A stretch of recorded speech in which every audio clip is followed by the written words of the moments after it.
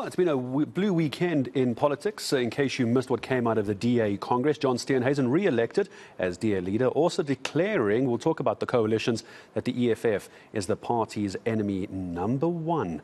That's not just for now, of course, but for next year's elections. A very eventful Congress. Let's reflect on what happened and what's now come out of it and where the hard work is going to start. Joined by the party spokesperson and newly elected Second Deputy Federal Chairperson, by the way. It's Malatsi making time for us to come in this morning. Hello, Solly. Good to have you with us. So, blue suit, a blue weekend. That wasn't by mistake. Staying on message. Yeah, I was about to say, stay on message. That morning. wasn't by mistake. I saw that when you walked in as well. So the celebrations are over. Yeah. Now the hard work starts. I've been saying this all weekend. I get the sense this Congress is probably the most important for the party, knowing the expectations of growth for the DA, what the DA is saying, and the expectation that ANC is going to lose support next year. The DA could, according to some analysts, end up at the Union Buildings. Very important vote yesterday. Absolutely. I think that analysis is quite correct. And even if you listened at John Steenhuisen's speech, I mean, both speeches when he was reporting back to Congress on, the tenure of his leadership, and his victory speech, which was basically outlining the alternatives that the country faces and what the voters face. The reality is that no party is likely to get 50% or 50 plus 1% in order to form a majority government on its own. So what's going to happen is that you're going to have a coalition government. The shape and form of those coalition governments is going to be narrowed into two options. One is the option of the ANC and the EFF on one coalition. We've already seen hints and indications of their political collaboration in Ukuruleni, in Johannesburg, and their stillborn attempts in Tshwane to oust, the coalition led by the DA. And on the other side is a coalition of the opposition parties who have common values, with the DA being the largest opposition party there. And what we are trying to do is to anchor the DA, to position the DA as the anchor of those opposition parties. And the declaration of the EFF as public enemy number one is simply due to the reason that we are ideologically on two different sides, and that primarily opposition parties exist to take the largest party in government out, but the EFF is the one that's using the political capital to prolong the ANC stay in power. So what we are doing is to showcase the alternatives that are there for voters so that they go into this election fully aware of what the prospects are and what the reality is going to be. And it's going to be tricky for voters next year as well, because the coalitions, you'll agree, I'm sure, do tend to flip-flop. It can be difficult to try and keep track of who's in bed with who and who's liking who when.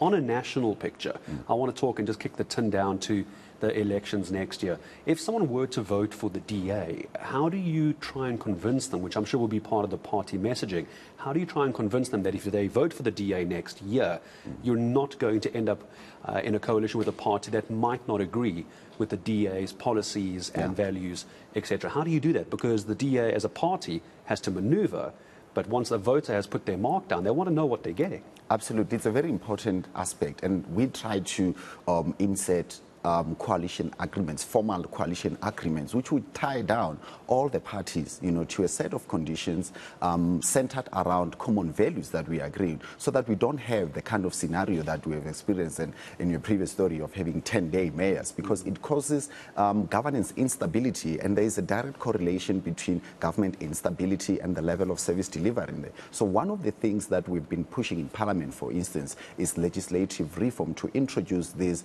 coalition government bill, because if you look at the constitution, yes, it was made, but it didn't have the foresight that we would get to a stage where we go beyond one party domination. So we have proposed in Parliament a bill that looks at formalizing coalition agreements, that looks at introducing a threshold for political parties in order to be in a coalition. It's well-established practice in Europe, and even in Kenya, I think, is the most recent example in Africa. Because if you look at these parties, 1%, in fact, less than 1% parties, one or two councillors, but they're having to decide the future of metros like Johannesburg, like Tshwane, like Ukuruleni. It's very fragmented politics, isn't it? Well, it's difficult to keep up unless you're in that loop of politics as well. Why wasn't there an overwhelming majority vote, do you think, at Congress for a deputy leader? I mean, you're the second deputy federal chair. The tone is there for deputies.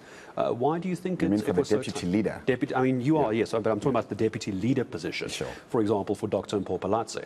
Why do you think that didn't happen? It's been spoken about so many times. Yes, I know there was a vote, but optically as well. Would it not have looked better for the DA to have a black woman in a position of leadership, even if it was deputy? Well, the thing is, Congress decided to vote a proposed amendment to the Constitution that sought to introduce the position of the deputy federal leader. It currently doesn't exist in the DA's Congress, so there wouldn't have been election for that. But in order for a constitutional amendment to pass and become part of the Constitution, it needs 2/3 majority of Congress. It just came short of that. And I think when you look at the structure of the DA federal leadership, the feeling that I get from Congress reading into that was that you don't want a bloated structure. You don't want a bloated structure of leadership, because already you've got the federal chairperson of the party with 3 deputies, and then you've got the federal council chairperson who has 3 deputies. But this is a conversation that always comes up at every Congress of the DA, the proposal around whether we should have a deputy leader, and Congress ultimately, as the highest decision-making body of the party, decides. Perhaps at the next Congress, the outcome of that vote may be different. I was about to say, there's always another Congress, isn't there? I want to ask you this. I want to circle back to the coalitions, but not as you and I were talking about the local coalitions, the municipal coalitions. So the DA, if I have this correct, will not go, or not willing to go into a coalition with the ANC or EFF. You agreed? Absolutely correct. But how would that work then if the DA were to end up at the union buildings? You would have to work directly with the ANC president and the president of the country. And now again, we're going to have this tussle. How do you govern nationally, even in a secondary position? I know the DA will say they would like to take the union buildings, but you would have to work with the ANC because it would be an ANC-led government. So how do you try and balance that? Well, I mean, the election results will guide the approach, right? Because you can talk all you like in terms of how you structure that coalition, but the election results are the final determinant of how you structure it. But our position going into that is that it is quite clear in terms of the parties that we align with common values that we can work with, is that there are parties like Action SA, parties like the SADP, parties like the IFP that we can work with, right? And scenarios of governance, you will find that nobody is in a position to get absolute power in order to form the executive. And then we can look at considerations as to whether we would like to hold the legislative arm of government, which is Parliament and the parliamentary committees and, you know, the Speaker's role, so that we can be, we can have a robust cabinet and hold the executive to account. But like for us, where we stand, we are not looking at scenarios of helping the ANC get into power or maintain a government. We are working at substituting the ANC in government. Very briefly, Solly, I want to say goodbye to you in a moment. Just answer me this. Do you think John Steenhuisen will replace Paul Mashatile as deputy president next year? Come again? Will John Steenhuisen replace Paul Mashatile as deputy president of the country next year? Is that the goal? At this stage, John Steenhuisen will replace the president of the ANC as the president of the country. I was curious to see what you were going to say. Solly, thank you very much for coming in and joining us. Solly Malatsi, DA spokesperson, Second Deputy Federal Chair, joining us here on eNCA.